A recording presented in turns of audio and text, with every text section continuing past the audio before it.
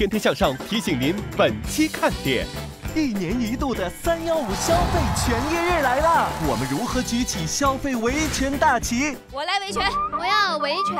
最初你用的时候它是不收费的，但你用着用着，突然间它要收费了，你已经用不了了。你可以选择我不用这个软件，你收费了我不给。海外代购，它代购回来之后，你发现它是假的。你选择了一个游击队，还想享受正规军的服务，不太可能。最重要的是那个石头是从外太空掉下来的，那我得要啊！就是下一个什么时候才能够掉到咱地球啊？无底洞啊！消费踩坑地雷大盘点。比如说奶茶里面的那种低卡糖，它是真的低卡糖吗？就听朋友去传说燕窝就会养颜。0度可乐啊，无糖可乐是真的无糖吗？哇，130，怎么可能？被骗了。广电临时开设了一个快速农残的检测点。是不是这样？哎，快！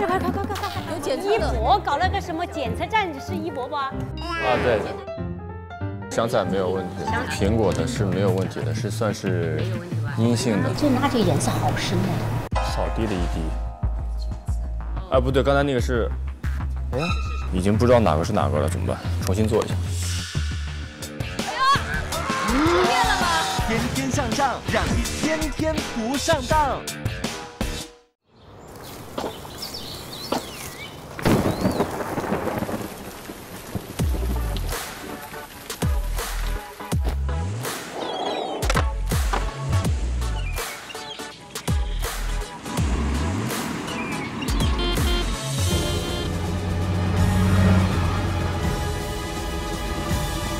我们天天向上散发的光，天天向上乘风破浪。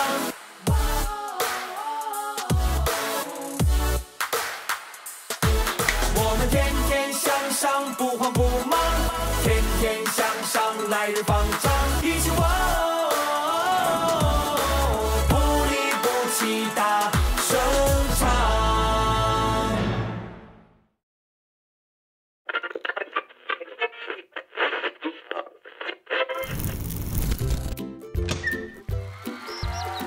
又是1年春来到，让我瞧瞧去哪里玩呢？哎，这个任意飞好像不错哦，不限字数乘坐，适合我，出票成功。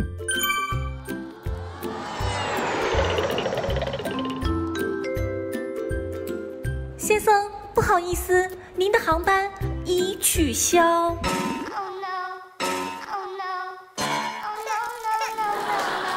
我后续行程都定好了，不能飞全完了，你负责吗？对不起，我也无能为力。航班取消，维权失败，怎么办？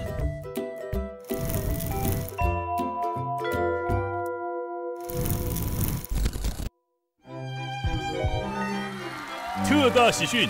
特大喜讯！峰哥终于约到女生吃饭了。峰哥大气的点了1份甜品。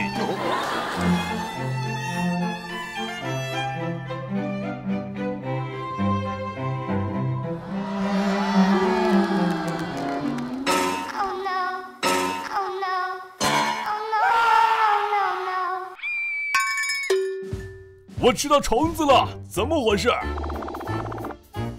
有机生物限定款，高蛋白哦。餐厅吃出虫子维权失败，怎么办？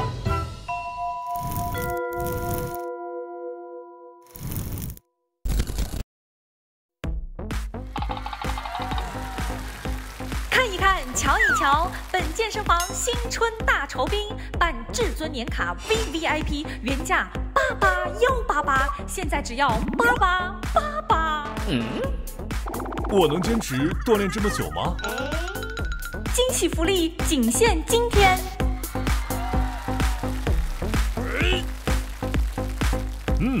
我一定可以坚持。刷卡，至尊年卡来一套。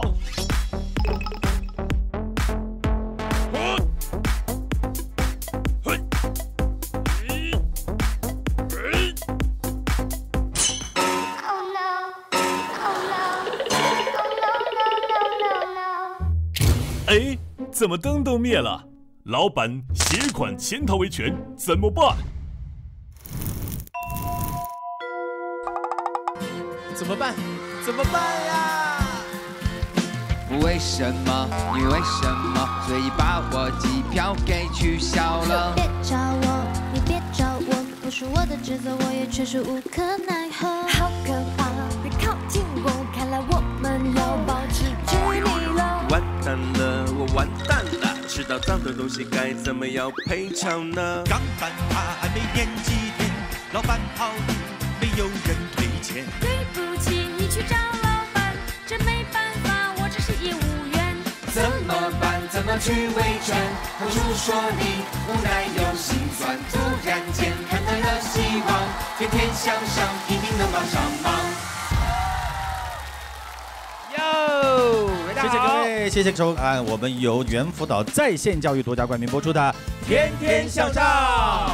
猿辅导在线教育以科技助力教育。是的，我的身边今天有点空荡荡，感觉少了一个大帅哥。哎呀，我们的一博去哪儿了？一博呢，今天有特殊的任务安排啊，在我们节目进行的过程当中呢，每当我们有需要的时候，他就会出现。哦，机器猫一样哇！是，欢迎我们李菲儿马苏樱桃少女303珍珠卷，哦耶！好，大家好，欢迎哦。明天呢是一个非常特别的日子啊，315国际消费者权益日。我想每个人都会在消费嘛，对，三位应该是在自己的非常喜欢的消费领域，应该都是顶尖消费者，对，钻石买家，必须对。近几年的这个女性的消费能力是越来越强了，她们有稳定的收入，然后有独立的审美。女性已经不是半边天了，是70%是80%的天了，对不对？对，购买能力啊。对，你们会在一种什么样的情况下会忍不住，会很冲动，就立刻下单？最后一件。限量款进去，他就说：“姐，刚才这最后一件已经有人订了，但是如果你现在想要，我就把它给你。你考虑一下，我只有10分钟，你要不要的话，这个马上给人拿走。这个100%没有二话，1分钟都不考虑，马上好给我。你这比拍卖还狠啊！买定离手，买定离手。我峰哥也是这样。峰哥，这个全球限量40几万双，这还是限量码。”还有那种就是，比如说一件衣服，它可以正反两面穿，或者有多种穿法。他说：“你看你多少钱，相当于买了3、4件衣服。”哎，我觉得好划算。其实可能其中的只有一种穿法是好看的，剩下的都不怎么能穿。马漂亮，你是什么会看见哪2个字儿？打折。哎呦，会就知道。我只要一看到打折，然后我就问他打几折，他说1件85折，2件8折，3件75折。你买100件免费了，等于。我一看这，不管喜不喜欢，最低打几折？5折，包了。折上折，连环折。我就觉得我赚了呀！我说天哪，我赚大了。钱枫你呢？我就是说，哎，你这穿得帅，能够遮住你的肚子。你看这件衣服穿上去，你显得好瘦啊。这句话真的说到心里。那你们几个人有没有踩过坑啊？是不是？那肯定的哈。近视眼的那个治疗仪，近视眼治疗仪。对，就以前我弟上学的时候近视眼嘛，然后这个没有10年，也有8年了，很早以前的。那他说什么原理可以治近视眼呀？这个东西啊，它里面是有那个近焦跟远焦的2个点儿，一会儿远一会儿近，调你的眼距嘛。就是锻炼你的焦距。还有一个数码针灸，你可以试一下数码针灸。那我们就关心了，弟弟现在还那样。这就是个望远镜，对不对？看不清楚就调得近一点。我看不见。拨一下，往回拨。这是个什么幻灯片是吧？这不是一片黑。触电了吗？哇，演员金鸡百花奖杯快拿来！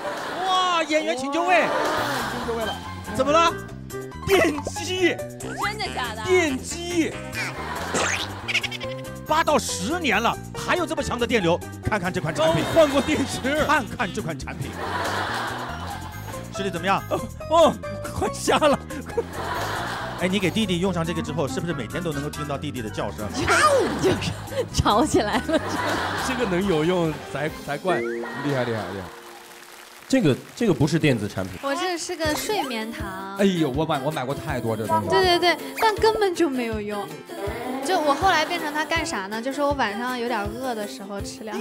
管饱。我还特意买那个小熊形状的，对不对？对，它有很多形状，它很好吃。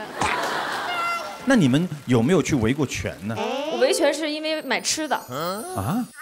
我喜欢什么呢？买一些吃的，回到家里自己特别享受的。吃点东西，然后那天呢就去买那个生蚝，买回来了之后呢，自己都摆了盘儿什么的，特别高兴，坐在那儿，蜡烛也点上了，然后拿起一个生蚝，放上了各种我喜欢的那种调料，刚想吃的时候，发现了一只虫子，当时你这所有心情就没有了，我就想前面那一个里面是不是也有个它？这，我就给。当时那个店打电话了，他就给我各种解释说，有可能是开生蚝的时候外面的虫子就不小心掉了进去。但是我觉得无论如何这都不可以发生的，于是我就投诉。经过我的努力，他给了我一点代金券，满足了。因为毕竟你说咱买个生蚝，人还送咱个虫子吗？我前一阵脚被酒店砸了，你知道赔偿是什么吗？什么？把我那屋网速提了一点儿。还有这个就是这样而已。卓璇，你有没有这个维权的时候？就在餐厅里吃到一盘菜的时候，可能看到一根头发在里面，然后我就会说服务员，你看一下里面有头发，然后他就说那是你自己的，是你自己的吧？我怎么知道是不是你的呢？然后我就很难跟他吵，但是我又很生气，我就说我投诉你，然后他说你投诉我吧，你这个就是就这么态度这么强硬啊，就说你投诉我吧，不行拿去验 DNA 还是怎么地啊？你怎么样？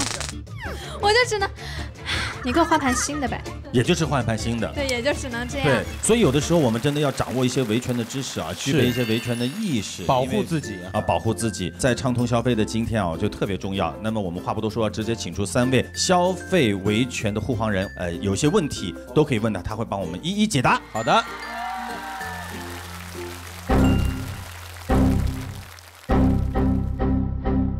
商品不保修怎么办？门怎么办？打赏不给退费，退卡怎么办？差评收到人性的鞋怎么办？跑路了怎么办？怎么办？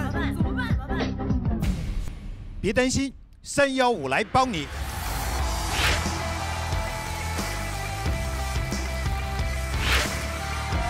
别担心，你们的问题我们来解惑。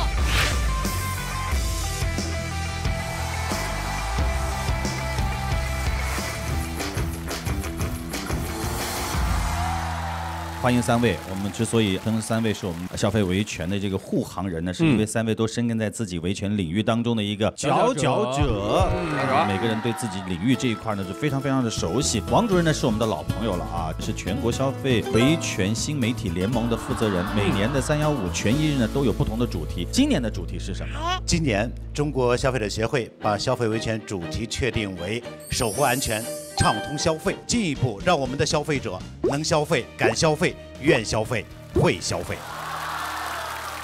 那说到维权，我们往往就会认为啊，就是打假，是吧？其实这个每年315的消费日的主题呢，往往都能够反映1年来这广大的消费者在消费维权方面的一些需求变化。今年咱们中消协的工作集中在哪些领域呢？将主要围绕预付式消费、个人信息保护、网络营销、直播以及汽车消费的维权、农村消费维权、制止餐饮浪费等等6个方面进行一系列的维权指导。刚才大家听到一个就是个人信息的泄露，对，这个好像发生在很多人身上哈。这个你刚买房子人家就让你卖。那是怎么回事啊？你是不是刚买房子？你要卖吗？那是你是刚买到房子，装修公司就给你打电话。你有时候甚至只是咨询一下而已，你根本就没有干这个事儿。刚到那个楼盘去问，你只要留了电话得嘞。完了，这个真的是所有人都在被困扰。其实我们说到个人信息，可能要想到的一个特别关注我们的生物识别信息、人脸识别，包括我们的指纹，包括我们的虹膜。那么消费者到处去刷脸泄露给商家了，怎么去保护？非必要别授权，别授权，脸都能泄露啊！说半天就是怪自己，人家商家让你刷你就刷呀，你可以说峰哥就喜欢到处刷脸。哎，我是前锋，哎，那边哪有啊？这不是这个刷脸，那是怎么刷吗？是脸部识别。就不要好多手机上面、软件上面让你授权。对，因为前锋只要一听到授，他就全部给别人刷了。我说什么地方授脸？授权。那个一没接好。授脸我是感兴趣的。哎，大家有没有个人信息泄露，然后什么的？刚才说这个刷脸这件事儿啊，就比如说有些软件你不刷脸，它不让你用啊。对，你必须要通过，因为它是强迫式要让我们泄露。所以说，我们还要奉劝有一些商家，非必要莫索取。现在怎么大数据啊，他就愿意去搜集这些东西，是吧？实在是没必要。但是有的时候连我们吃饭，他都必须要扫那个码，然后允许就是知道你的什么微信信息啊，才能付钱，而且要关注公众号，不关注对不能点餐，不能点餐。现在好多人都是这样，机场所有的餐厅都是这样，感觉是一个正常现象。对你感觉你不弄是不是你不对似的？你说我们没有智能手机的老人，对我刚想说。就是我跟我爸妈去餐厅吃饭，他们一看是那种2维码点单，就说哎，只能我们儿子来了，他们就没有这种点餐的权利了，感觉。你看爸妈真的是这个要泄露我儿子的，你看看。他们不会弄这个，不会弄就不方便，反而不方便了。所以你看啊，消费这个事情啊，我觉得有的时候不单单是消费者，给商家也要制定一些东西，是不是？这个所以是个非常系统的事情啊，也是个非常复杂的事情。在过去的2020年是一个非常特殊的一年，大家因为种种原因，我们就衍生出了很多新的一些消费问题，都有哪一些？阶段性爆发的防疫产品消费投诉，与这个防疫疫情相关的，比如说酒店退订的、旅行行程改签的、退订的，同时网络交易投诉也在增长。其实具体的维权问题呢，我们就要来跟律师来咨询一下了。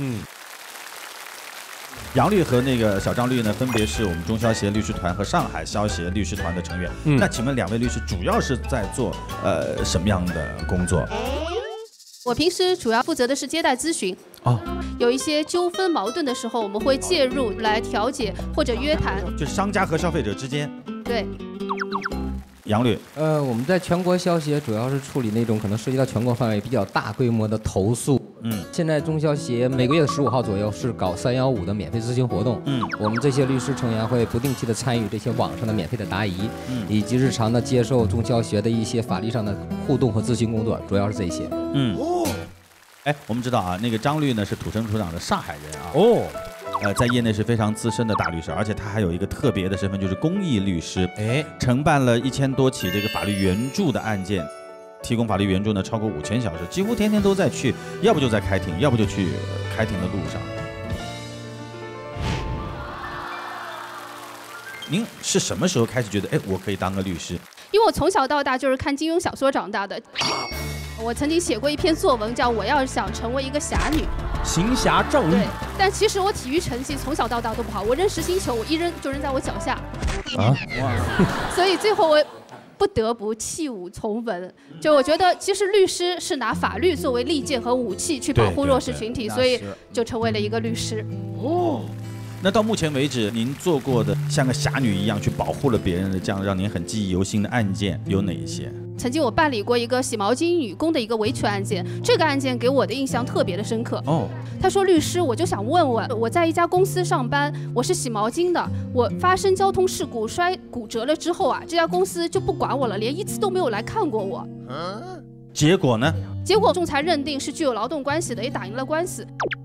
但小丽让我特别敬佩的是什么？到1审的时候啊，其实对方来的样子已经不太一样了。他说：“大姐，他说现在生意不好做，你也是老乡介绍过来的。”喜剧大姐一叫，小丽在我的再三提醒下，我说：“如果你和他调解的话，那么你要放弃你之后继续维权的一些权利了。”结果小丽就说：“没关系，我不要他过多的赔偿，我就要他给我一个公道。”对，讨个公道。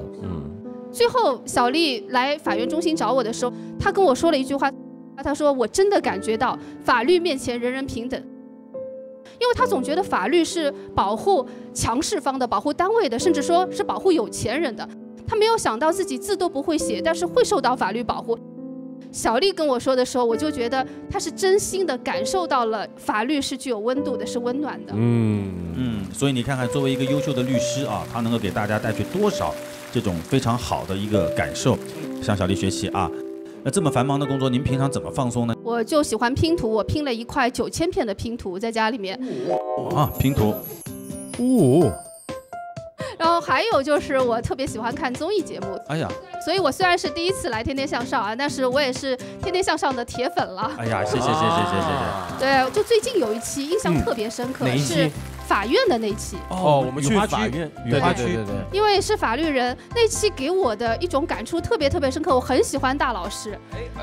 那应该的。那期里面，因为大老师给人感觉很不专业。但是在那期里面，我真的很感动，因为大老师他并不知道如何去回答来访人的一个咨询，但大老师给我的一种感受是，他的共情能力非常强，他比当事人还要着急。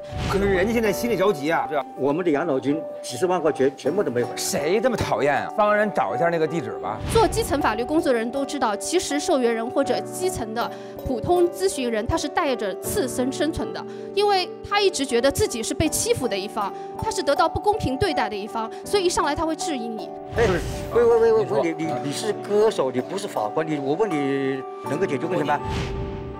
但是当他走的时候，我就看到他很相信你，甚至说地址我自己会解决的，谢谢你。没问题，我可以找，您可以找到地址，我可以找，这个没问题。衷心的希望您和您的那些老伙伴们早日这个钱可以回来。这就是我就共情到的一个感受，我就觉得大老师是一个心地非常柔软和善良的人。谢谢，高兴了。哇，别人夸我听着就是高兴啊！谢谢。那您再让我们也高兴一下呗。韩哥，你真的非常适合的家事调解。家长里短的事儿啊。因为我就发现你有一些技巧啊，你是没有学习过的，但是你是天然就会的。你知道如何去和当事人拉近距离，你知道让他怎么样建立一个信任关系，而且你是有一个平衡的，你不会像大老师碰到这些纠葛的时候拉一踩一溜不要，好吧？然后你就说韩哥哪儿好所以韩哥真的是很让人敬佩的。我觉得如果你不做主持人，真的是可以做一个很优秀的家事调解员。杨律呢也被称为是这个艺人律师啊，就是圈里面大部分的艺人发声明啊、律师函后面都会有这个杨律的这个名字。曙光兄，就是他们大概会有一些哪方面的需要您的这个帮助？购物、投资，包括旅游都会遇到问题，很多是我们帮助处理的。当然，我们处理的比较多的还是帮助艺人做这个肖像权和名誉权的维权。哎呦喂，这事儿可就跟我们天天兄弟息息相关的。那接下来呢，我们就要邀请今天在场的各位啊，这是前锋啊，前锋就说了，马上就要申诉了，今天不吐不快。我们今天3位专家会根据每个人的具体情况呢，为大家提供一些解决的思路啊。各位啊，亲爱的观众朋友，如果您有类似的问题的话，我们就举一反三，是您自己好好听一下。好，来去维权。来，前锋代表天天向上进行维权。好，这是一个多年的问题。因为我们天天向上呢，经常做一些美食记，然后推荐给大家一些美食啊。但是呢，推荐完以后呢，我们的肖像呢就存在于各个饭店的大屏幕上。对，变相代言。对，变相代言，就是每个去这个饭店的人都知道，哎呀，这是天天兄弟推荐的。说一个最严重的，有一个餐厅去了之后，有一个粉店上了我们节目，上了好几次了。我就是自驾游带爸妈来长沙，然后我就说，我们这个粉店我吃过，特别好吃。因为前锋知道啊，这个粉店里面啊，就是来过我们节目，他想着有可能不会要他的钱，所以他带爸妈去。我进去了以后，我看到粉店里面贴的全是我们的照片，满墙都是峰哥照片，满墙都是。最重要的是，他没有把我认出来。他有意提醒他，哇，这个粉的味道好好，而且我把口罩墨镜摘下来吃粉，他还看了我2眼。哇，你吃粉还戴口罩？不是，这是特意摘下来吃的粉。这个应该怎么维权？第一个是这样，是用到咱们各位主持人的个人肖像的时候，是侵犯了你们个人的肖像权。第二个就是，如果用到咱们天天向上这些节目组的一些商标啊、一些 logo 啊，侵犯了咱们商标权。对。还有一种可能是什么呢？他有一些宣传的时候，可能恶意的丑化您的形象。这倒是。这有可能涉嫌呢对咱们个人的一些形象，就是名誉权产生了一种侵害，这也是可以维权的。是可以，但是为什么这么多年就不可以呢？就是我们为什么没有去维呢？那可能是没有跟我合作的原因。大伙跟您说，好，接下来谁要进行维权？我来维权。来维。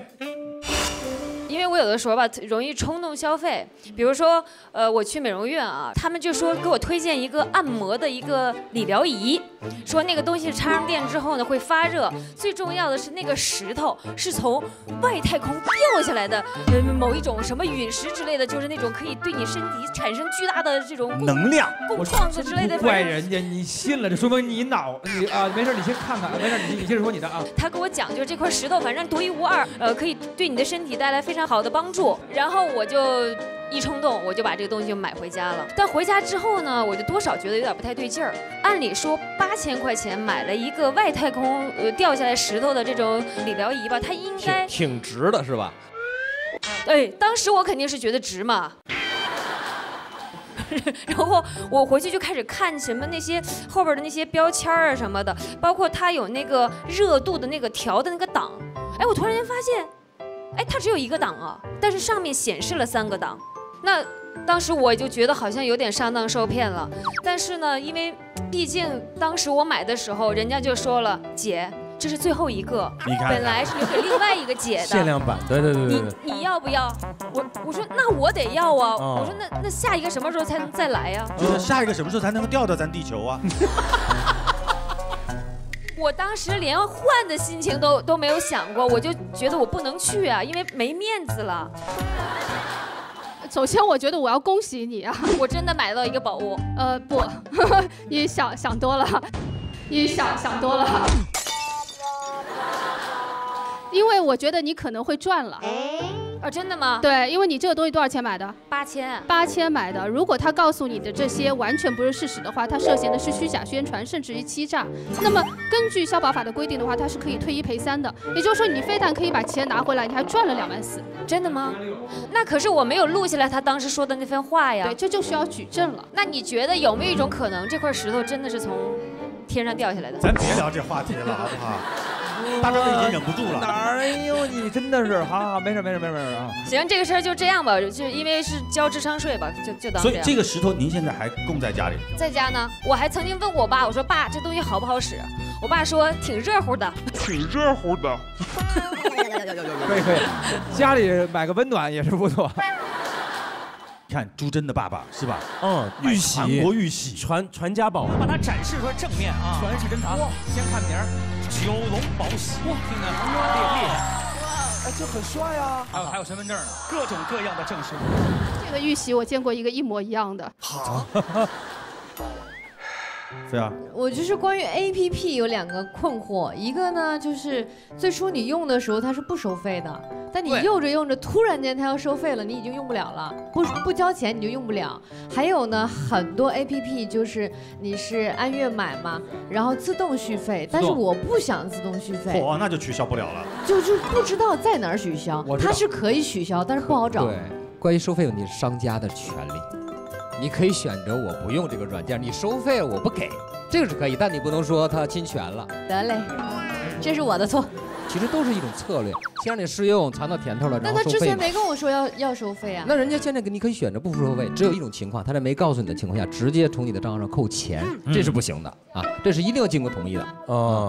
那自动续费，我们见过大部分合法的软件，它都是会有提示的，但确实现在很多商家在做提示的时候，它非常的不明显，所以导致人可能误导，你以为我只买了1个月的使用的时候，它实际上是允许它自动续费了。所以我们也奉劝这些商家，对于这种所有消费者增加他义务的时候，你要做明确的明示。再一个，从理论上来说，绝对是都能取消的，可能是稍微麻烦一些，就很麻烦。在那种 APP 的边上就应该有一个，就是能选进去说，就比如说取消订阅这种东西，对吧？在订阅里面可以取消。它好像在设置里面是吧？你看我们聊了这么久，我们的律师啊，就没有开始维权的过程当中，律师说的最多的一句话，我们要奉劝那些商家，对，商家不听你的奉劝。那就得维权嘛。如果大家都有这个意识，那就可能就效果就好一些。但又怕累着你们。其实说到这个免费的这个 APP 啊，那必须向大家推荐一款免费的跟拍照相关，而且非常省时省力的 APP， 小圆口算是吧？很多家长工作完了1天之后就觉得特别累了，哎呦，帮孩子检查作业的时候，那个心脏哦都恨不得都爆炸了，脑子都转不赢。对，特别是数学题需要非常准确的计算，是吧？我们这个小圆口算 APP 呢，拍拍照，即刻呢能够帮孩子们的作业呢答案都是查出来是否正确的。大家看啊，这里有一份小学生的习题，我们用小圆口算拍照来检查一下，感受一下，来感受一下好不好？来，功能特别强大啊！你看我们自己如果去算的话，对，比如说358除以7，到底是对还是错？358除以7，答对了，你看打了勾，打勾了，对，哇，等于它自动是一个老师在给你判作业，判作业这种感觉啊，而且特别的方便，拍照就行了，是吧？不用写进去。哎，这个父母亲真的是可以的，特别的省事儿了。而且它这个就是它方便，对不对？而且这个特别的快。韩国，你看上面这个小绿色小勾，代表就是做对了啊，真的有红圈呢，就是做错了，就表示有问题。人算不如小圆口算。哎呀，真是太棒了啊！是，而且你看，包括刚才我们看的那种选择题、填空题，然后托式的这个竖式计算，哎，全部都可以检查，非常的厉害。是的，不仅如此，它连语文作业和英语作业都能够批改，也可以啊！不愧是家长检查作业的神器，大家赶紧到各大应用商店免费下载。好，菲儿还有没有什么其他要那个？还有一个就是比较尴尬的事情，现在不是很多相亲网站吗？相亲机构就会有一些朋友去了，去之前咨询的时候，他会给你介绍的人都是像前锋这样的，都是像前锋这样的。高富帅，这么优秀的，对不对？然后呢，等到你办了卡、交了钱，真的去实际相亲的时候，不太一样了就。哦，就是有一点本来介绍的是这么棒的我家那小子，对，去了看以后变成我家那傻子。这个中间是有很大一个差距，但你在想去退钱的时候，退不了了。算了，我现在不想相亲了。这件事情要如何维权？其实相亲这个合同啊，我们在现在接待的来访者中间啊，像这样的维权比例是上升的。哦，就有很多的大龄男女青年，甚至是他们的父母啊，帮他来付钱。现在为什么说维权难呢？是因为很多人在签订的时候啊，你没有仔细看清楚这个合同。现在合同可细了，而且你可以提要求，比如说学历有要求，我要求本科以上、硕士以上，或者说我对身高有要求，1.78米以上，你只要答谢这样，那么他就不算违约。但是很多人不满意是为什么呢？他的合同是幻想出来一个白马王子，所以这个也不好，那个也不好，但是他给你量化了，就是说6个完全不够。6个完全不够，然后你如果再想看6个，又得付钱。6个完全不够，你这是有经验。不是，哇，峰哥你看看，其实我也是 VIP， 高富帅都是像前这样。 6个完全不够，峰哥。不是6个选择完全不够吗？你如果再想选择多一点，你又要去付费，加钱吗？啊，加钱。但是合同里面一定要看清楚，你如果想购买这个服务，我们认为没有问题的，但是一定要约定的很明确，我想要的服务是什么，我想要的对象是什么，然后按照合同去履行就可以了。关键还是要自己细心啊。好，我们要谢谢我们的飞姐啊。好，来接下来来卓璇有没有？有。等了半天了，哇，你卓璇好厉害哦！来。 我要维权，是这样子的，就是我的服装师嘛，然后他经常会需要去海外代购一些就是最新的衣服什么的，但是我就想知道这个海外代购它到底是合法的吗？海外代购都要区分情况，如果是正规的做海外代购业务的，我们国家要求必须在海关和相关行政主管部备案，同时依法纳税，它就是合法的。 但如果说你从海外买的东西偷偷的运进关，偷偷的卖，它叫走私。所以说这个关税应该是他去交，他帮你处理。对的。还有那种情况，就是他代购回来之后，你发现他是假的，然后你跟他说，直接报警，这叫诈骗，这就不是欺骗，这诈骗了。他过一会儿他把你拉黑了，你就找不他人。还是要报警啊，还是要报警啊。那么消费者去海外购买商品。 通过其他的亲朋好友，我买回来送人也好，自用也罢，5000块钱人民币限额，不需要缴税。在此基础之上，再去按比例缴纳税费。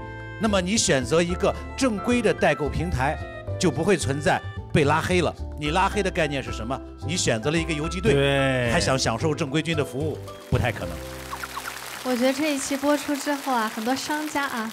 小心！但是这事儿奉劝奉劝某些商家。所以你发现没有，3位老师给我们科普了一些法律知识之后，相信大家对生活当中的一些维权呢，就有了一定的了解。接下来我们要来考考大家，我们最常见的这个吃饭的这样的一个过程当中，涉及了哪些侵权问题？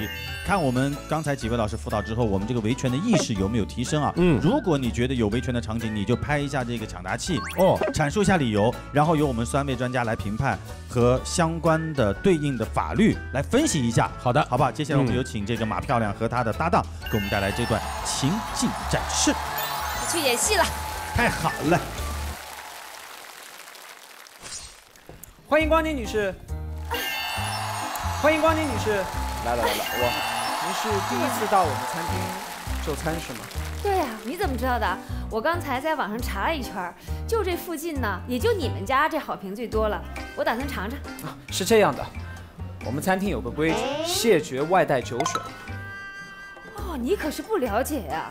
我这个是饮料，奶茶是我排了好长的队才买到的。是这样的，不管您是酒、水还是饮料，我们餐厅都是不让带的。来，峰哥说。现在饭店规定都是可以带酒水的。不让你带酒水就是一种侵权行为。这解读非常准确，非常准确，它确实是个侵权行为啊，完美。好，现在还有个问题，如果自带酒水，他收取开瓶费，如果提前告诉你，你接受了的话，那人家服务就是合理，这是商家的人家的权利。你可以不接受，你可以不接受。那不接受自己开瓶，他说也要收开瓶费，这实际上是在限制消费者的选择权。所以说，收取开瓶费，预先告知消费者没有问题。如果是不需要你去开瓶，还要去强制收费，这显失公允，不合理。是的，是的，这个其实还挺难拿捏的啊。是的，有点难拿捏。是，既要替消费者考虑。咱们还要替商家对，人家得做生意，对，还是有个度，适度。对，好，来，请继续。我坐哪里呀？您是一个人吗？难不成你看出来我肚子里有人？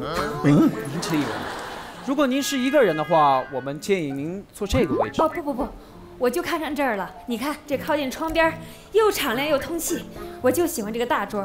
不好意思，女士。我们餐厅有规定，如果您是一个人的话，我们建议您坐小桌。好，菲儿，你来说。就是选择坐在哪个位置，应该是我们自己消费者的权利，不是吗？没有，你得定那个桌吧。这个我认为商家并不侵权，有限的空间之内，商家有权利调整，让你坐到一个更合适、更适合你的位置。所以说，商家的行为规劝你也是避免浪费，区域的浪费，包括大量的点这个餐食的浪费。你看看，谢谢，受教。好，来，请继续。我为什么不能坐这儿啊？这是我们公司的规定，如果您一个人的话，我们还是建议您坐小桌，杜绝资源浪费。好吧，你还真是好说话啊！点餐吧。好嘞，什么都同意啊。您是手机点单还是扫码点单？我菜单点单。我们这儿没有纸质菜单。这个是我极其反对。周璇，说到刚刚我们聊到那个问题，现在就必须要扫码点单，不能拿菜单点。这是一个侵权行为。是的，对，我们国家法律规定的很明确，消费者他有自主选择的权利。对，这个商家明显有服务员，所以他肯定有人工点菜的这样的一个选择。对，他是现在相当于让消费者强制的只做一个选择。凭什么就是强制我们要关注他的公众号？对，这就是用一种我们说形式上的一种给你自主选择权，你可以扫，你也可以不扫，但是你不扫你就点不了单，它是一种强制的行为。对，实际上是变相强迫，而且这种扫码点单本身收集你的个人信息。你看，对，又涉及到王主任还要允许什么你的位置啊，还要允许位置、通讯录，甚至相册，看似方便了，其实是一种侵权。来，请继续。扫码点单太麻烦了，更何况我的手机扫不了码。现在这个年代，谁还没有手机呢？我气的消费者非常不对。我有手机，但是我这手机，你说咋？大哥大，对，陨石做的。陨石手机。您这个，您带传呼机来且得扫码点单。那我这顿饭是吃不了了，是不是？您看这样，我把我的手机给您点。啊，还送手机呀？服务倒是挺周到。那花谁钱呀？那能拿你的手机买单吗？哎呀，这还要关注公众号啊！关注我们餐厅的公众号呀。这怎么还要填我个人信息呢？这个您放心，我们绝对不会泄露的。我们只会在您过生日的时候给您打个祝福电话。哇，烦人啊，烦人！也是贴心啊。哦，对了，点餐之前先提醒您一下，因为我们大堂用餐呀是一个1对1的服务，所以说我们会收取一个10%的额外服务费。10%的服务费，哎，也行，那就赶快给我那个推荐一下你们的特色菜吧。哎，好嘞，我们店的招牌大盘虾。行，就要这个大盘虾。那您还需要点一些别的东西吗？我就一个人，我就不用那么麻烦了。但是如果您只点一个菜的话，今天这顿饭可能是吃不成了。为什么呀？因为您坐的这个桌子呀，有一个最低消费是300元。我没摁啊，我没摁。那白的。你按了也白按。服务费其实是合理的。是不是就是相当于小费那意思？但是最低消费这个是不合理的，非常准确，非常准确，这个解读非常合理的是吗？峰哥绝对是有经验的人，峰哥自己有产业的。我们国家商务部是有明确的规定的，不允许设置低消，但是服务费事先提示是合理的。是的。原来如此。长知识了啊，长知识了。那你们家有什么东西是12块钱的吗？我们家最便宜的是一张卫生纸，2元1包。对，买卫生纸，凑这东西，来6包。嘿，买袜子，凑折扣。好，点菜之前还得提醒您一下，我们是先买单后吃饭。先买单后吃饭。好。来，前锋不能先买单哦，因为这样就保护不了我们自己的权益了。实际上，商家的先买单的要求并不违规。哦，对，我们去肯德基、麦当劳，对，是先吃，当时就买啊，对，也有先买单的呀。所以说，先买单也好，后买单也罢，商家的行为并不违规。哦，好，请继续啊。先买单，那也行。你们店还有什么要求吗？忘记告诉您了，现在是中午的12点半。您是我们第1位的用餐客户，然后今天是我们开店1.5周年的庆典，您可以参加我们的特惠活动，充值1000赠送500，而且全场商品打5折。我就说我这人一向运气好，你看，我就能赶上你们店这1.5周年的什么？1.5周年庆典。1.5周年的庆典，哇，那择日不如撞日，办卡给我办1000块钱的。好。哎，但是你得给我开个发票。办卡可以，但是开发票不行。我们店这个月的发票用光了。不开发票，这个肯定要开发票。对，客人主动要你开发票，你说不开发票，这个应该就张律。对，这不仅仅是一个侵权行为了，这完全是一个违法行为，甚至他很可能会涉嫌犯罪。因为有可能要涉嫌的是一个刑事法律了，而且不要是消费者觉得说我也可以跟你商量商量，这样我不要发票，但是你给我打个折，这样是一个互利互惠的行为，但其实这是你们共同违法的一个行为。消费者他有一个监督的义务，你要去监督的。就是我们在这里吃饭，我们说旁边人说啊，那我不要发票了，你给我打个8折，我们听见了，我们可以报案。你们可以举报。税务部门举报。可以举报。哪怕买一个小甜点都要开发票，都需要。对，因为这涉及到一个营业额和税收。这个太好了，这个非常重要啊！所有的消费者索要发票。对，好，请继续。哦，没发票，那你可不可以送我2瓶可乐呀？送您3瓶。成交。那你赶紧就很多就用饮料来抵了。但是您是怎么支付呢？我现金。我们店不收现金。不收现金，那收什么呀？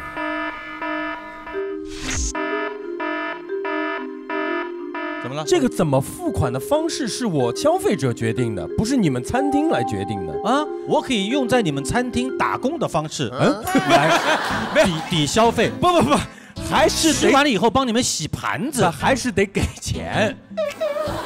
支付的方式由自己决定啊。至于是现金支付还是刷卡支付，还是劳动，还是网络2维码支付，这是我的权利，是吧？这个解答非常准确。哎，首先我们先说商家的行为啊是违规的。第一，本店不收现金。我们都知道，在中华人民共和国境内，法定的货币是人民币，所以说交易不收取人民币这种行为，首先是违反人民银行法和人民币管理条例的。其次，消费者有权如刚才前锋所讲的，通过现金、通过在线交易其他的方式去支付。商家的行为也妨害了消费者交易支付的方式的行为，所以商家行为是违规的。前锋可以呀，是吧？啊，来继续。那这样吧，您用我的手机买单，然后把现金给我，这样您看行吗？也是个好主意。那我直接给您下单。等一下，我呢认识你们老板钱锋，他前一阵子呢送了我一张200块钱的代金券。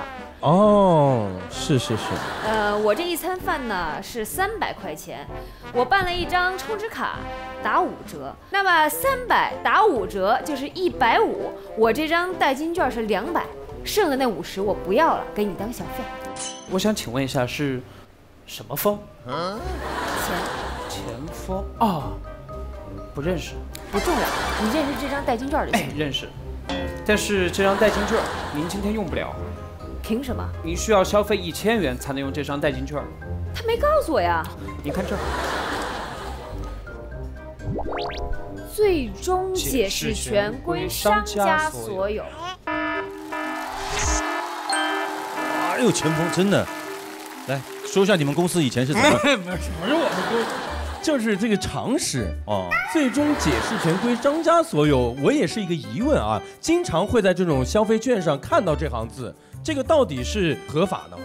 在这个情形当中，它一定是个违规的，一定是违规的。因为首先它在这个整个消费券上都没有明确的说明满1000元怎么样使用，也就是说商家用这一句话来扩大化解释，把消费者的权利给限制了。他随意的去减少了自己的义务，这样的情形，消法是有明确规定的，这样的解释、这样的告知是无效的，所以消费者依然可以主张自己的权利，它是无效的啊，所以是违规的。但是这些折扣券呢，商家也可以做出一定的限制，但是是有要求的，一定要在显著位置啊，要放大，要很明显的标识。对，就是把所有的这种消费的方法都写在上面。对，你要明示。是。啊，来继续。久等了，您的招牌大虾。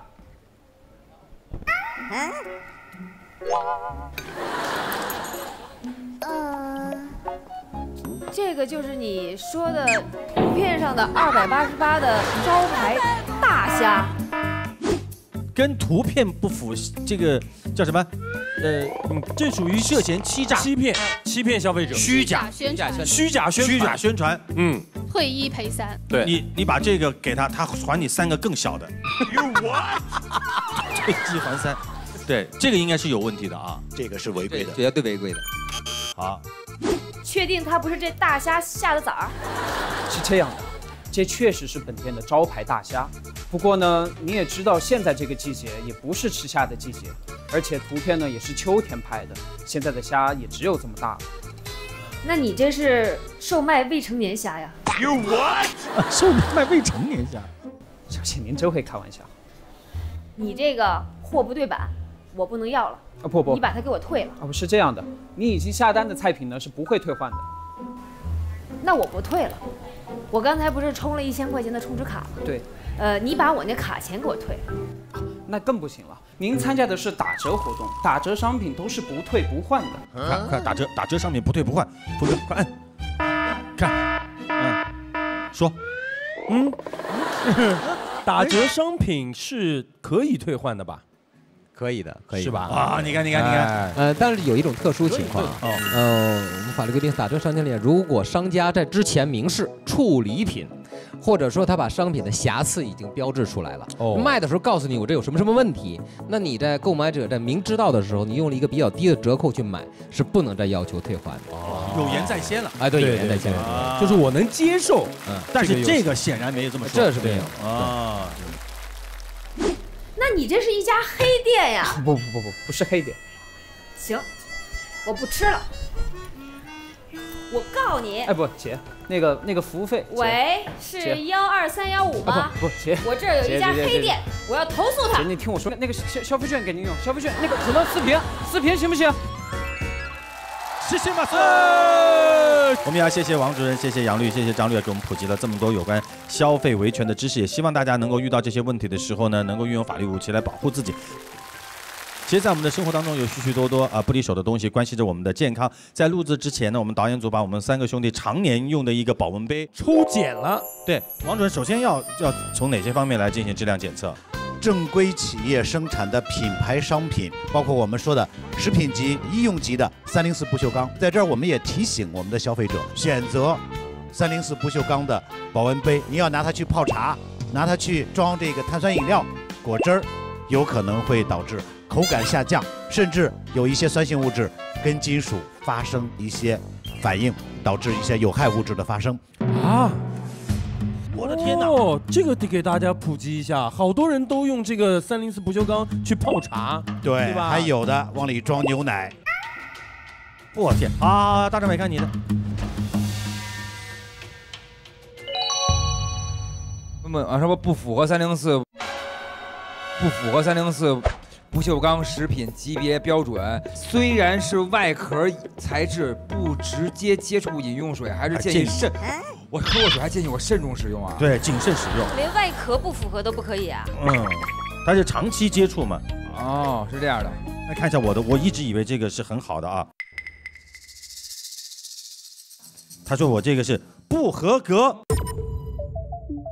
哪些方面不合格呢？不符合304不锈钢食品级的材料标准，该产品内胆材质为较低级别的201不锈钢，锰含量4.9%，超出了304食品级不锈钢小于或等于2%的标准。内胆长时间与饮用水接触，且在较高温度的情况下，锰会更容易析出出来。随饮用水进入体内，长时间的在身体内累积到一定的数量，就可能造成神经方面的损害。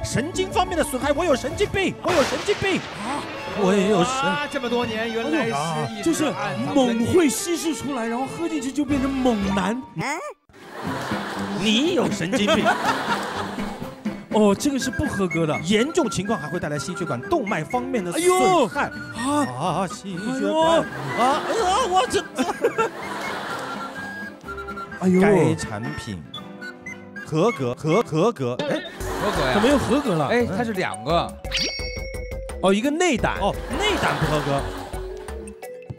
哦，这个是合格的，这个内胆是不合格的。那我以后你就拿着这个，就拿着这个喝吧，会漏掉的。不，这个应该这么喝。来，风标看你的。我怎么只有1张啊？该产品符合304不锈钢食品级材质标准。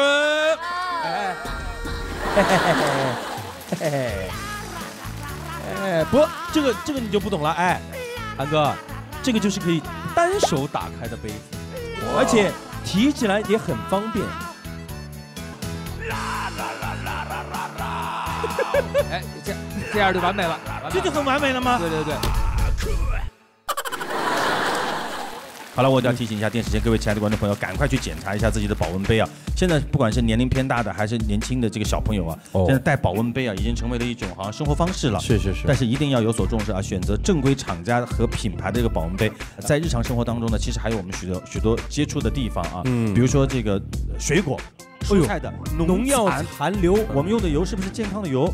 广电临时开设了一个快速农残的检测点，是为大家提供果蔬的农残的快速检测。让我们来看看一博能不能够解锁新技能。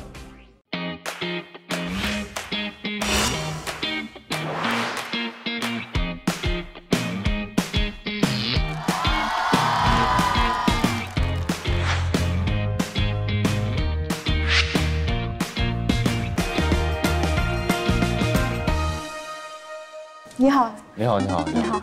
我是食品快速检测员李西西。啊，你好，你好，我是王一博。我想问一下，什么是食品安全快速检验呢？食品安全快速检验是我们长沙市从2016年开始，在长沙创立了大概200多个食品安全快速检测室，可以检测我们的肉类、水果、蔬菜、干货以及各种农副产品。所以这个是平时大家都可以学习的一个检测吗？对，因为我们这个快速的检测是一个比较简单、快捷、方便的一个检测，所以大家都可以来自己试一试，或者不放心的话，也可以交给我们来检测。好的，那我也学习一下吧。行，那我们就正式开始我们的实验吧。好。首先，我们实验就是要戴上我们的手套。好。我先简单的给你介绍一下我们今天需要用到的一些仪器。这个是我们的一个电子天平，这是我们的称量用的烧杯，这个是一个50毫升的离心管，这是我们比较经常用到的一些设备仪器。然后首先我们从我们这一堆干香菇当中，我们待会儿需要大概称1克的样子。1克。对，所以我们先把它剪碎，就小心一点，不要飞出去了。呀，飞出去了。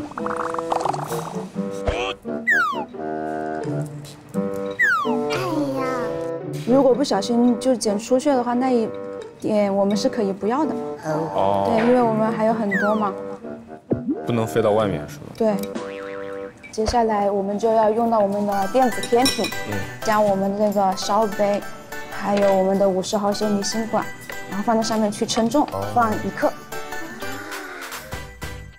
然后放到我们这个试管架上面，可以把这个关掉。待会儿要加20毫升的纯净水，所以我们要选取我们的一叶枪，这个是可以调节这个大小的。是的。然后接下来吸取我们的这个纯净水，记住要垂直，然后缓慢的挤到我们的那个离心管当中。对。我是不是吸多了？那你就可以吸出来一点吧，先。然后抛进去，接下来再去用那个仪器使它充分混匀震荡。这个是我们的一个震荡仪，对，它就开始自己在这混匀了。这个时间大概是需要2分钟的样子。下一步就是我们的离心，注意它们这2个要对称放，因为它是一个高速旋转，所以我们要维持它的一个平衡。好，然后把这个打开。然后这个是转个3分钟，这个是2分钟，这个是3分钟。是的。然后小心的拿出来。接下来我们需要吸取的是1毫升的待测液，拿出我们这个2毫升的离心管，吸取上清液。上面的。对，不要吸到一些混浊的物体，然后放到我们这个2毫升的离心管当中，还要吸我们这个纯净水。然后也挤进去。对，是。那接下来就要用到我们这个2氧化硫快速检测试剂，我们先拿 A， 1滴，1滴，对，1滴，然后再用试剂 B， 也是1滴，试剂 C 2滴，滴试剂 C 的时候就会有变化，可以看一下。盖上盖子，然后我们可以放在这里。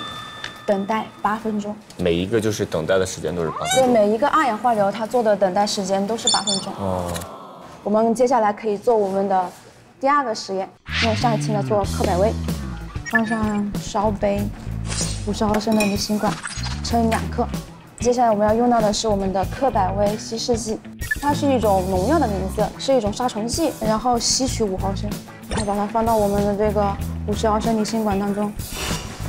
盖上盖子，软匀之后就可以放置1分钟。这个放置1分钟，我们每次做完1次实验之后，记得把我们用的这个盘子，还有待会儿还有这个剪刀擦一下。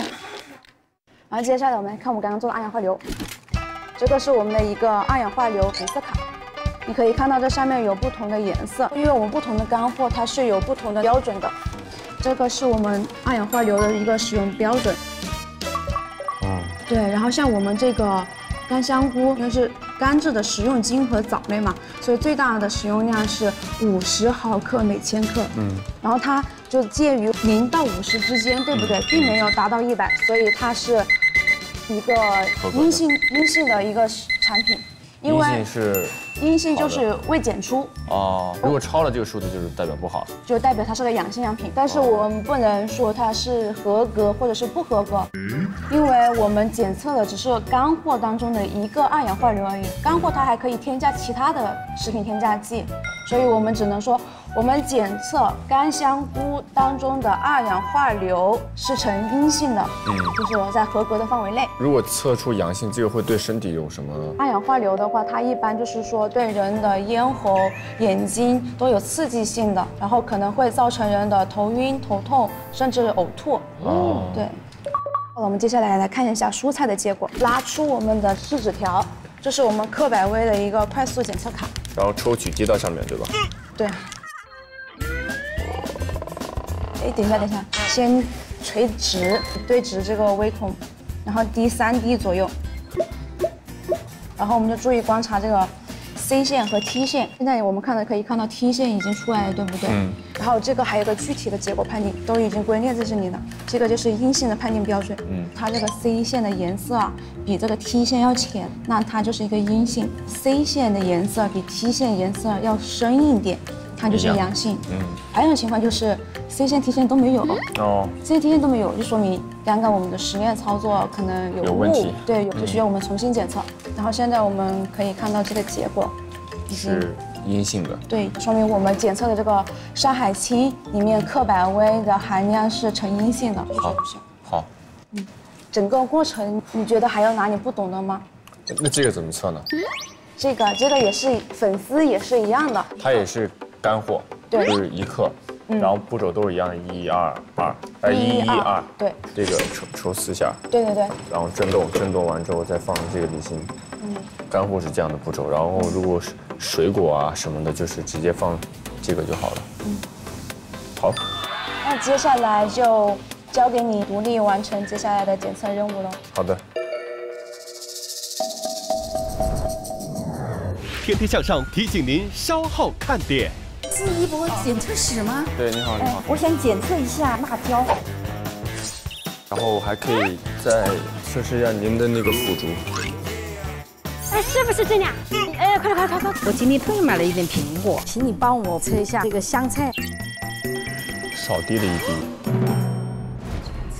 哎，不对，刚才那个是，哎呀，已经不知道哪个是哪个了，怎么办？重新做一下。猿辅导在线教育，天天向上，待会儿见。猿辅导在线教育，天天向上，现在继续。本节目由猿辅导在线教育冠名播出。猿辅导在线教育以科技助力教育。那接下来就交给你独立完成接下来的检测任务喽。好的。每一个都是1克，对吧？这个是称2克。我再水果干货1克。这是最开始第一步。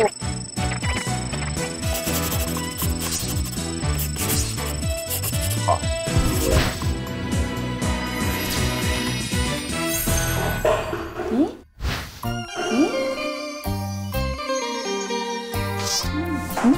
是的。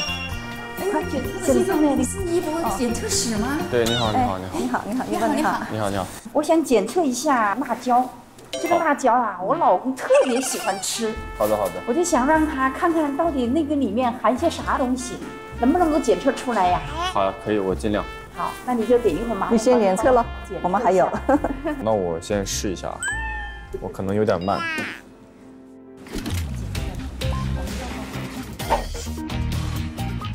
我老公最喜欢吃那个菜，他说那个要炒肉吃。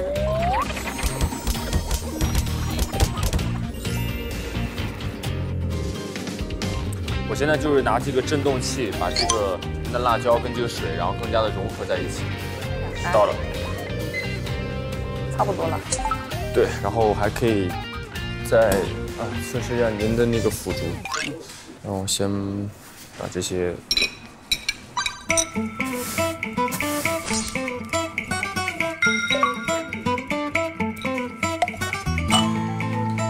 是1克左右，这是20毫升，也是要蒸2分钟。哇，因为翻炒它的标准还是蛮高，精准度对，精准度。我们原来好像买了东西以后都没有去检测过。我也没有，我也是今天。是吧？这第一次就让我们遇上了。我也第一次。太幸运了。哎，阿姨，我们也来检测一下，又来了一批人，你看到吗？刚才那边的王阿姨跟我们说，这里有检测的。一博搞了个什么检测站，是一博吧？啊，对。哎呀，天哪，帅哥，太帅了！你们都搞完了吧？我们快了。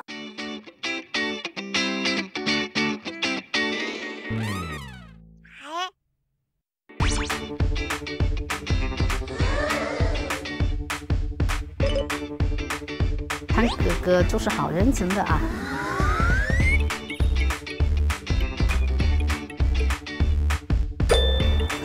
司机对司机。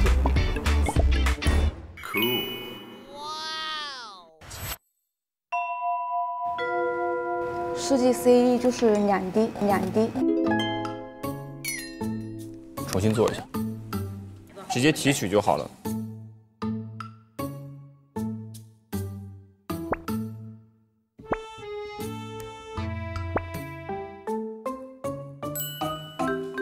这是腐竹，那个是辣椒，先拿好。结果出来了吗？对，可以对比这个，如果超过腐竹类是200，就是不变色是最好的。对，您的这个应该是0到50之间。这可以放心吃了。对，那你那个嘞？辣椒也是到200，大概是100的样子。那我放心吃。也就没有问题。就是消费者们都可以放心食用了啊。一博，我今天特意买了一点苹果，麻烦你帮我测一下。好的，还有什么？请你帮我把这个香菜再测一下，好不好？好啊，好。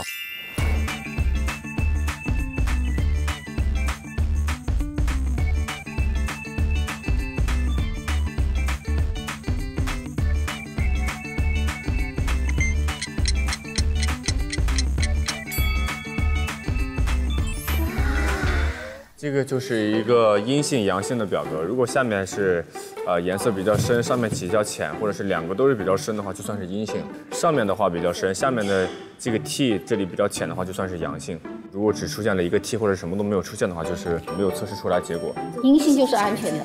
对，这个苹果的是没有问题的，是算是阴性的。那太好了，下次我们专门到马栏山那里去买。香菜应该也是没有问题的。香菜也好，苹果也好，对，干菜也好，都好，然后腐竹都好。哎，它这个免费的点一般什么时候会对外？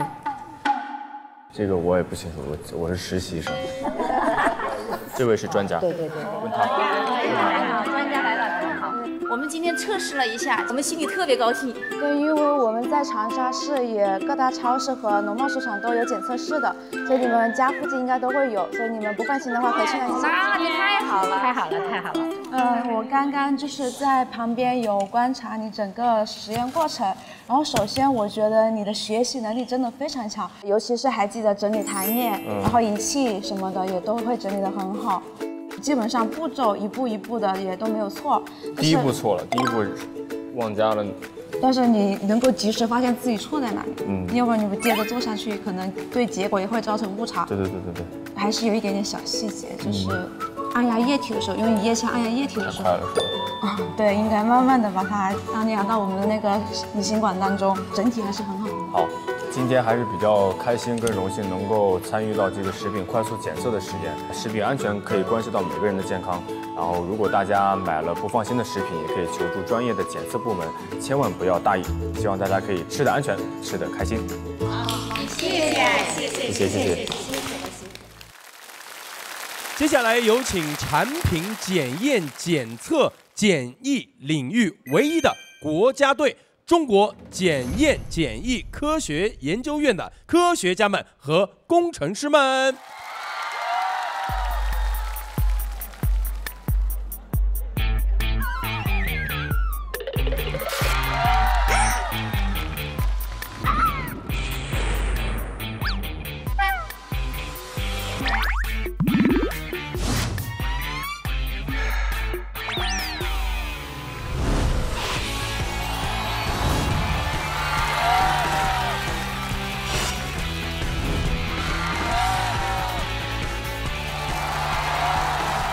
大家好，我是来自中国检验检疫科学研究院综合检测中心家电检测工程师张雪征，负责保护大家家电的安全。大家好，我是妍妍，来自于中国检验检疫科学研究院化妆品技术中心。那我们的职责呢，是保障化妆品的质量安全以及功效评价。可以说，我们是为大家的美丽保驾护航的人。大家好，我是来自中国检科院农产品中心的张军凯，我主要开展的研究工作是食品真实性鉴别和溯源相关的工作，主要解决食品的以假乱真、以次充好的问题。谢谢大家。大家好，我是来自中国检科院综合检测中心的检测工程师婉欣，我从事的工作主要是食品、乳制品、饲料等机制的检测工作，从食品品质指标上为消费者把关。大家好，我叫张庆，来自中国检科院工业与消费品安全研究所，我主要从事玩具产品领域的检测技术研究，为保障产品质量安全和儿童健康提供技术支撑。谢谢。感谢各位，谢谢，欢迎。您好，您好。哎，不用躲我，我也不咬你，你们往这边走，来，不一定啊，没事。长期用那个保温杯喝水会咬人。嗨，我一般都不喝那个。来，好，好。中国检验检疫科学研究院主要是以解决检验检疫工作当中的这个科学技术问题，他们为国家检验检疫呢决策和检验检疫的执法提供这个技术的支持的中央研究机构。也就是说，大家在市场上能够买到的产品的品类，大都经过相关的检测认证以后，才能够在市场上，这是必须的流通。大家在购物的时候一定要购买经过检测认证的合格产品，才能够有保障。But 我怎么才能够知道我买的东西是合格或者不合格的呢？首先呢，我们一定要在正规的商家来进行购买。然后呢，就我家电领域而言呢，我给大家介绍一个3C 标识。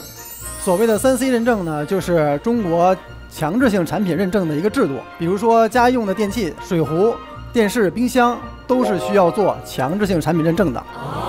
对于化妆品来说呢，大家可以去国家药监局的官网或者官方 APP 上来查询。那无论是进口的产品还是国产的产品，那无论是普通用途化妆品还是特殊用途化妆品，只要是正规产品，咱们在上面都可以查到产品的备案信息的。这个很好。另外，对于食品来说呢，我们建议大家可以查一下这个食品包装上面的这个生产许可证编号，去查询一下这个食品是不是经过认可的。好嘞，太好了！今天我们既然为大家请到这么多优秀的科研人员啊，大家就关于自己买到的一些产品的疑惑呢，就踊跃提问。我们首先请这个九凯和婉欣留步啊，我们一起来跟大家聊一聊关于食品的问题。好，谢谢。好，其他几位老师可以稍微休息一下。因为我们平常会想要保持身材嘛，然后就很想知道这个食物它的那个脂肪啊、热量啊，它后面那个成分表它是准确的吗？咱们国家其实是有相关规定的，所有的预包装食品的成分信息都要是真实客观的。然后我们的检测工作就是看这些物质的含量是否跟这个营养成分表是相符的，所以就是在你选购商品的时候，其实是可以相信这个成分表的。好嘞，谢谢。婉欣，你们平常买这些吃的或什么的，会特别注意这个吗？或者说你只吃你们研究院里面检测出来的东西？那倒也没有，因为食品添加剂其实是让我们的成品更加丰富，大家能吃到各种各样的味道的食物。所以有些人就说，哎呀，有没有添加剂？有没有防腐剂？有没有什么什么？现在反倒就是没有这些东西，变成了一个噱头。就是还是看大家的使用量，因为可以写上的都是国家允许的添加物。国家允许的啊，像爸妈还有我平时以前听朋友去传说嘛，就是吃燕窝就会养颜。我现在把它当成传说，因为吃了很多也不知道到底养不养颜，而且无法去分辨它的真假，因为我后来发现去买的时候全是一样的，然后价钱差特别多。其实对于燕窝来说呢，我们国家它有一个规定啊，就是我们的燕窝必须有这个追溯体系。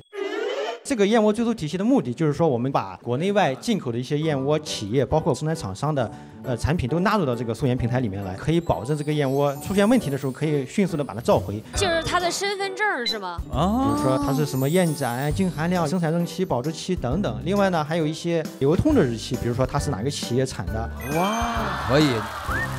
哎，那无糖可乐是真的无糖吗？我们可以来做一个实验来验证一下。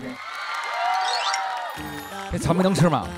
哇，这橘子看着还行。这个是一个快速的糖度计，然后它不是一个精准的仪器，只是说咱们现场给观众来稍微演示一下。对，演示一下。这个是那个矿泉水，因为我们白水，因为我们实验室的话一般都是用2次水来做一个空白的。0。等于是我们先拿水，然后来做一个0糖度的一个空白基底，对对对。我还得擦一擦。然后我们这个无糖可乐是要在它的无气泡情况下来检测。然后我们按开始。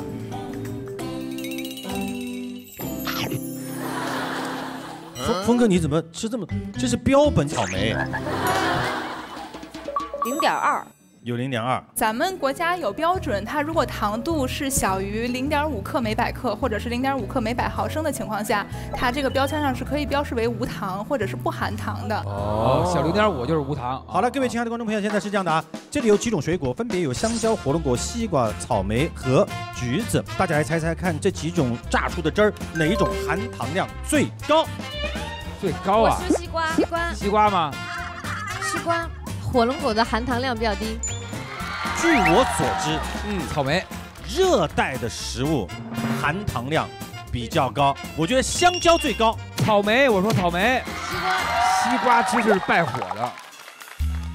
哇，西瓜其实应该还行，它不是解暑什么那种。西瓜糖分没那么甜吧？你看多少？8.9。下一个，我说的是火龙果，火龙果。火龙果更低，火龙果应该是最低的，应该最低。对，因为减肥说吃点火龙果，哼，那就是误区。那现在我们来检测一下火龙果。看，各位，火龙果，哇，2500。Oh my god！ 130。13。好，刚才那是8.9。哎，那也比西瓜高多了。高，被骗了，吃了那么多火龙果，白吃了。对，火龙果糖分很高的。好了，接下来我们来看一下草莓、香蕉、糖橘。好了，3、2、1，最爱吃草莓。7.6，哇，比西瓜还要低，反正最低。哎呀，怪不得这么瘦了。来，15.7。好，香蕉到底能不能突破15.7呢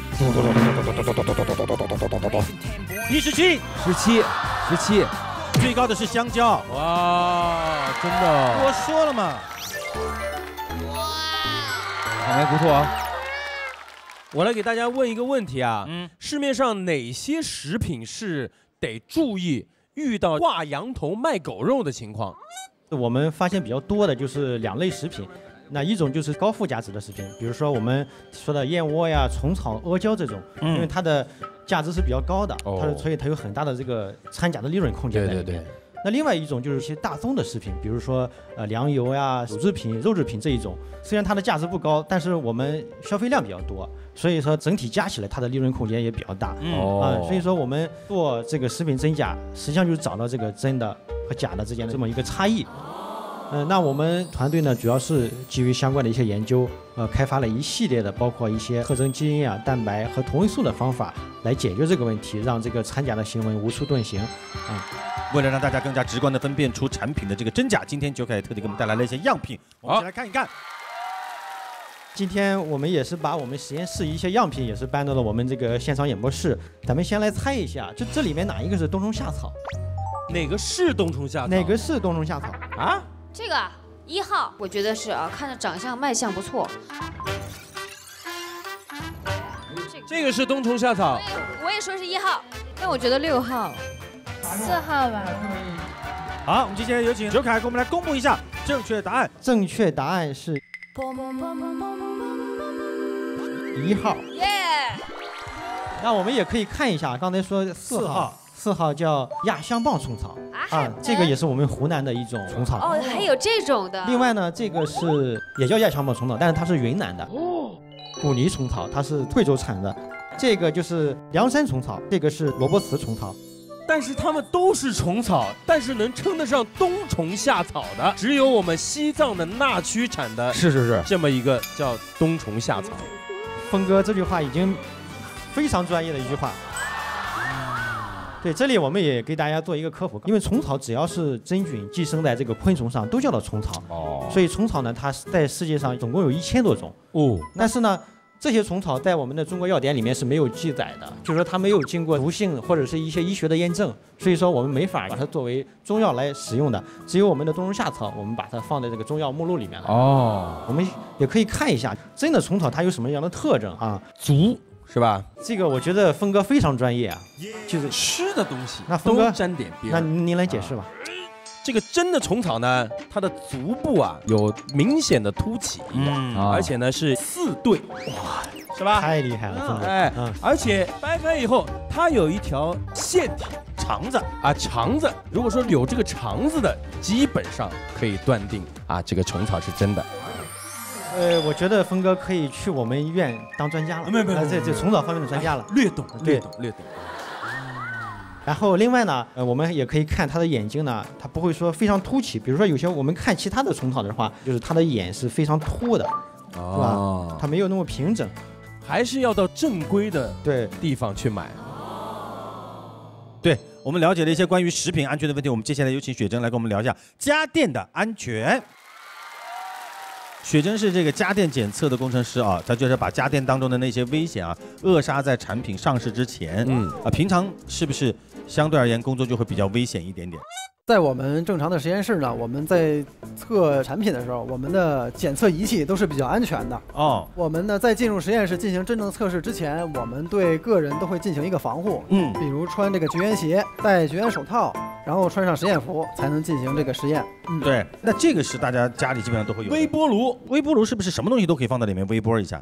这个就要由大家来猜一下，哪些产品，哪些这个这个我还是器具可以放到这个略懂。鸡蛋呢是不能放在里面的，除非打开的鸡蛋可以放到微波炉。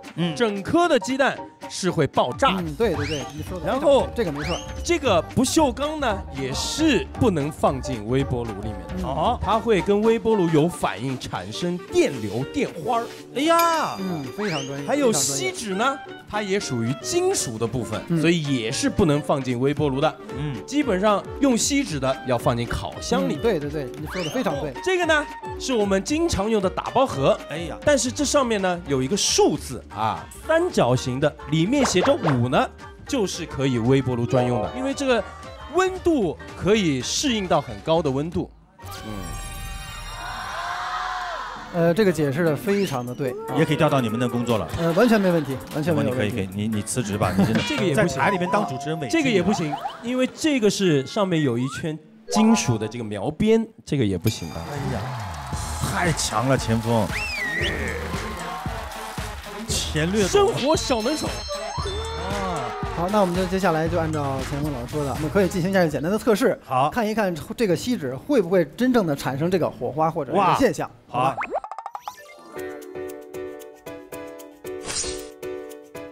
在这个器具上呢，我给它包一层这个锡纸啊，然后模拟它一个状态，再给大家展示一下。我现在正常开机，大家可以看一下。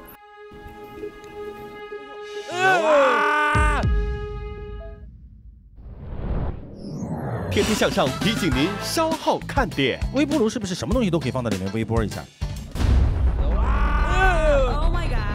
我就是想知道面膜用1周就可以让你亮白1个度，这是真的还是假的？我觉得这个问题是3个问题。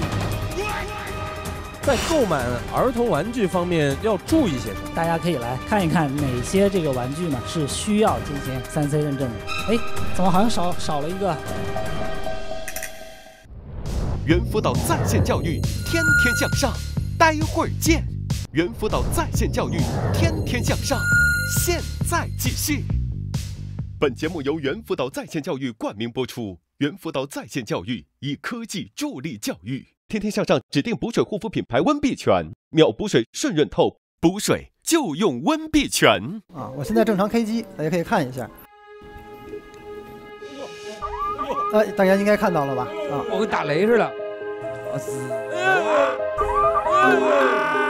就是这个状态。对，所以我们大家在使用这种电器产品的时候，一定要认真的研读它的说明书。它的说明书上会标注可不可以放入一些相关的这些器具啊、这些食物啊、密封包装或者是打开包装的。所以有一次别人问峰哥是不是特别爱读书，峰哥说我特别爱读书，说你爱读哪类书？说说明书，对不对？哎，精通各种说明书。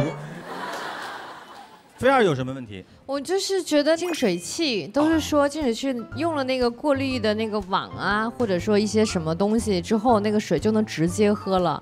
我对它有一丝丝的质疑，是不是这样就算是净水了？正好我们这边也有3台这个净水器，因为它是有不同类别的啊，大致分为这个3个类别。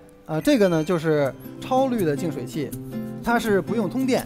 可以直接正常使用，它也不会产生废水了，但是它过滤掉的分子呢会没有那么精度，没有那么细，它只能过掉一些泥沙之类的一些大分子。这个是一个 TDS 检测比，就是测它的水中的溶解性总固体这个数值，它那个数值会更低一点，就更接近于纯水啊。当然这个不是真正的操作实验方法，咱们只是做一个展示效果，直观的给大家感受一下啊。大家看一看，这个上面是有数值的，我们放到这个超滤的。滤后出来的水，大家可以看34，对，34。然后这种钠滤还有反渗透净水机，它是需要通电使用，当然它会产生废水，因为它过渡精密密度会比较高。然后我们再放到这个钠滤机里边，可以看一下，22，少了11，哦，越来越干净了。各位猜看这个，对，这个就是它出的水之后，经过我们正常的100多项的测试。它所出来的水质可以接近于纯水，我们可以正常的直饮。我们谢谢学生，接下来我们有请张庆博士。张博士啊，是中国检科院最年轻的首席专家，现在主要研究的方向是儿童玩具用品，这是我们最关心的啊，特别关心。对，我们来问一下这个张博士，关于玩具安全研究具体是哪方面？我这10年来呢，主要研究的呢是怎么样更好、更快、更准确的去检测玩具和儿童用品当中的化学物质啊，像我们研究的高通量的方法啊，能够同时检测几百种的化学物质，是常规方法能检测化学物质的几10倍。像我们开发的这个低成本的检测方法，它的检测成本呢可以低至这个常规方法的1/10。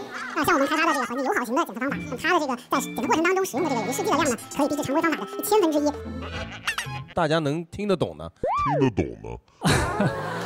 结合我们这么多年来的这个研究经验呢，其实我们有一个口诀，您说说看。1看，2比，3试，4查。1看呢，指的就是购买玩具的时候呢，你首先要看一下这个玩具的包装上面它的信息是否完整，不要购买那种什么呢，3无产品。太厉害了，钱方老师太厉害了。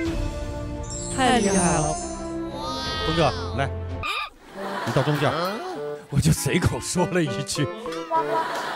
另外呢，有一些类型的玩具呢，我们国家规定是需要进行3C 认证的，如果不进行3C 认证，是不能够在市场上销售的。那么大家可以来猜一猜啊，看一看哪些这个玩具呢是需要进行3C 认证的。哎，少女们，那咱们来看看玩具了，好不好？哎，谢谢啊。我觉得这种毛绒玩具需要的，溜溜球需要3C，这2个大的需要吧？其实都应该需要吧。来，张庆老师，您跟我们说一下。是时候表演真正的技术了。那首先呢是这个玩具需要进行3C，因为它需要用到电池、娃娃、枪、拼插玩具，属于塑胶玩具，也需要进行3C。铁皮玩具呢？对，这种玩具呢也是需要进行3C 认证的，它是属于金属玩具。哎，怎么好像少了一个？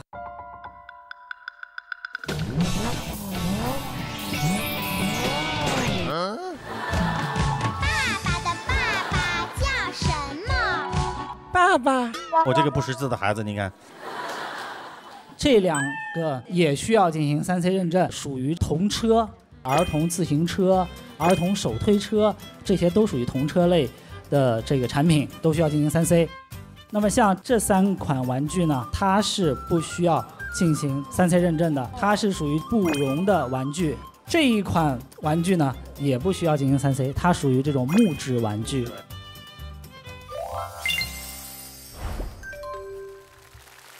那最后就是女孩子们最感兴趣的化妆品领域，我们有请妍妍，有请。因为呢，我们的日常工作呀，主要聚焦在成分上，所以有很多人叫我们成分专家。那这个成分啊，有2个方面。一方面呢，是我们要把不好的成分给它找出来，像化妆品中添加的一些禁限用的物质，就是你不可以添加或者要限量添加的物质。那另一方面就是好的成分了，咱们说功效成分哈。那这些功效成分呢，我们是通过一系列的科学研究，然后形成产品的配方，给大家带来好的产品。有什么问题？女孩子赶紧问严老师。好，我想先问一下。我天哪，你这个女孩子真是。男生要注意的护肤问题有哪些？男生跟女生来比较的话呢，皮脂腺分泌呢会比较旺盛一点。那首先要注意的就是清洁的问题了。对。那我觉得清洁的问题，大家其实可能都意识到了哈。那还有一个问题就是，很多男生啊，清洁完了以后就完事儿了，不再像女生一样用瓶瓶罐罐的东西了，对吧？当然，对，我就是这种观点。对于男生来说呢，因为皮脂腺比较旺盛，那如果说你经常的用这种清洁能力特别强的东西呢，那皮脂腺就会感受到说你皮肤表面缺油了，会再分泌出更多的油脂，越分泌越多。对，所以第2步呢，我们要用一些清爽型的这个面霜类或者是乳液类的产品，这是男士应该注意的问题了。哎，我还有个问题，就有的时候买化妆品，我们经常会冲动消费，就买了好多，但是3年的一个保质期就没用完，扔了又很浪费，就可以比如抹抹手呀，抹抹身体可以吗？过期的产品我们是不建议用的。我经常拿过期的那种乳霜擦手是吧？我也是这样的。过期了之后呢，可能里面的物质就会变质。然后呢，你日常使用的过程中其实是带进去微生物的，那这个微生物也会超标。所以说呢，如果使用这种产品，还是有一定的安全风险的，还是要少买一点。我就是想知道，都说那个面膜就是你连续用1周，就可以让你亮白1个度，这是真的还是假的？我觉得这个问题是3个问题。那就第一个问题是我们原则上是不建议每天用1张面膜的。就是这种面贴膜，如果你每天都用1张的话呢，可能会造成皮肤的过度水合，然后就造成敏感。过度水合就是什么意思？屏障功能受损了。那第2点呢，就是说从美白的角度来讲，大家可以选择一些有特证的产品。那这种产品呢，它的安全性和功效性是有保障的。那第3个呢，就是说，我觉得7天这个概念显然太短了，因为我们皮肤代谢的生理周期是28天，所以我们在临床上呢也会用4周甚至更长的时间来做产品的功效实验。所以说呢，短时间内说一种产品有效还是没有效，其实都言之过早。那1周用几次最合理？我们推荐是不要超过2到3次。1周不能。那我现在用太多了。今天特别的开心啊！我们请到这个严老师，还有其他的几位科学家，包括我们的王主任呢、小张律师，还有我们的杨律啊。我们其实每个人都是消费的主力军，但是又是这个科学维权者的这样的一个接力棒。其实维权不是小事，是大事情。法律对于每一个消费者来说呢，都是非常非常公平的。我们所以呢，一定要学会这些东西，然后自己要有勇气，然后要会消费、敢消费、勇于消费啊。这样呢，才能够让我们的这个市场呢变得更加的活跃起来，让消费生活呢变得更加有品质、有保障。所以让我们深入到消费维权的领域呢，了解更多的消费知识。所以我们的节目就是天天向上，也叫天天不上当。猿辅导在线教育，天天向上，待会儿见。猿辅导在线教育，天天向上，现在继续。本节目由猿辅导在线教育冠名播出。猿辅导在线教育以科技助力教育，天天向上提醒您下期看点。我们今天的主题就是95后的打工人，一起来看看新时代打工人职场的生活。生活美学家、游戏体验师，看一下评水师的一天是怎样去进行工作的。一名 NPC， 工作是一名宠物侦探。我愿意，我愿意，我来不了。我来不了，我那个就不恐怖嘛，人生都没有快乐了。今天我们就要一起前往沉浸式的密室，进行真人的 NPC 的职业体验。这边什么人？这么黑，原路返回吗？好了，开始吧。好酷！那边他们是什么人？你们站着干什么？蹲下！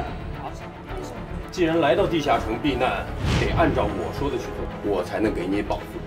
没电了，要没电了，兄弟们！发电了！我的天！走！哎呦！好像被包围了，华先生。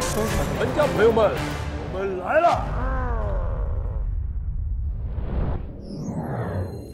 感谢独家冠名商猿辅导在线教育，猿辅导在线教育以科技助力教育。我们下期再见。消费呀，我们天天向上，不慌不忙，天天向上，来日方长。